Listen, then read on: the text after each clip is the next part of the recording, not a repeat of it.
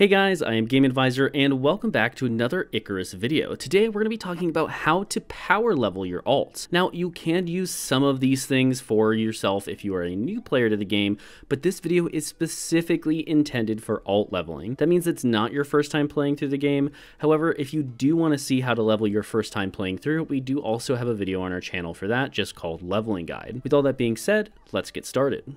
Let's start out by talking about some of the exotics that we recommend for leveling your alts. If you didn't already know, you can use the exotics on your main character on your alt if you so desire, rather than crafting a full new set. All you need to do is simply unequip the exotics on your main and re-equip the exotics on your alt, just like you're seeing us do in the video. It's really not that complicated, just move them into storage and then pull them out back onto your alt. We recommend that you bring a knife and a bow or pick, depending on which way you're planning on leveling, a water container, the full exotic armor set, and then the last two slots are really up to you. I recommend that you either bring the green or red backpack, and that you also bring the oxygen canister if you're going to use the long-term leveling method. Otherwise, these are totally up to you at the end of the day. These are just my personal preferences. Once you have your exotics set up and you're ready, you will have two different ways of leveling in two different locations. The first way you can level is long-term leveling. This is for alts who you want to get all the way to level 40 or above in most cases. The way this works is rather than simply grinding XP via killing animals and farming trees, you're going to be focused initially on setting up a small base until you reach level 20. At this point, you'll be able to craft a kitchen bench in tier 3,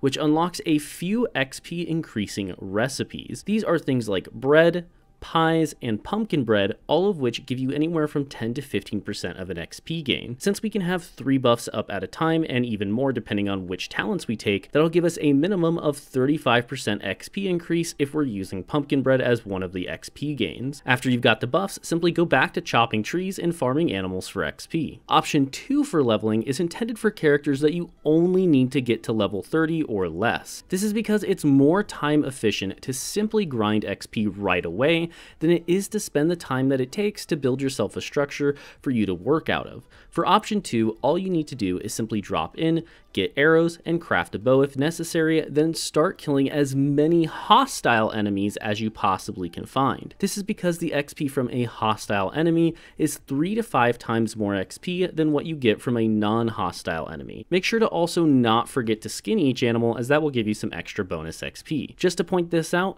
wolves, cougars, mammoths, elephants, all of those qualify as hostile animals. Anything that will generally attack you. I know technically elephants won't attack you when you get nearby if you don't piss them off, but in general, if it will attack you when you get near it, it's a hostile enemy. The two locations that you can choose between are the first desert biome and the Arctic biome. This is because the Arctic biome has significantly more hostile animals in it that are easy to one-shot with your bow if you just have some bone arrows and maybe just the exotic bow or even just a regular wood bow. Each wolf in the Arctic biome will net you somewhere between 2,000 to 4,000 XP, depending on what level they are. If you need extra protection, do not be afraid to set up a small hunting cabin with diagonal beams as its support, as this will keep them from actually breaking it down while you sit up inside and keep shooting at them. This is certainly not required, but it is a very valid option if it's something you want to do. I will note there is a lot of wolves, so this method is specifically good if you have 2 or more players trying to level. The desert biome is great when you're struggling with the Arctic biome,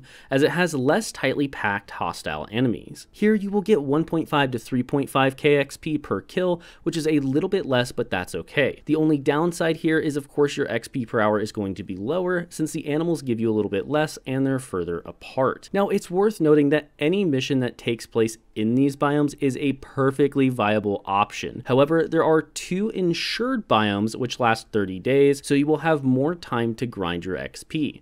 These are the Sandblast Expedition, which can be found here, and the Tundra Expedition, which can be found over here. I know some of you are going to ask what the best talents are, but since you currently can just not respec in the game, this is going to be entirely up to you. However, I would personally recommend that you go down the bow tree, since it's going to help you kill things easier, and it's useful on just about every single mission, as well as any move speed talents that you can get to find animals faster. Once again, these are entirely up to you and your preference, since none have any major impact on your leveling speed other than the one specific talent in the solo tree, which gives you a 10% XP gain called Lone Wolf. Again, this talent may change in the future, so if you're watching this video a month from now, the talent might do something totally different.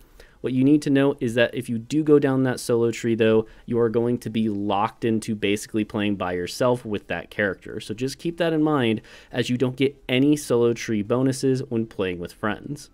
And with all that being said, that's going to wrap up the video. Thank you guys so much for watching. I'm Game Advisor, and if you want to see more Icarus and other survival game content, please consider subscribing to our channel or even joining our community on the Discord. I'm Game Advisor, and I'll see you guys in the next one.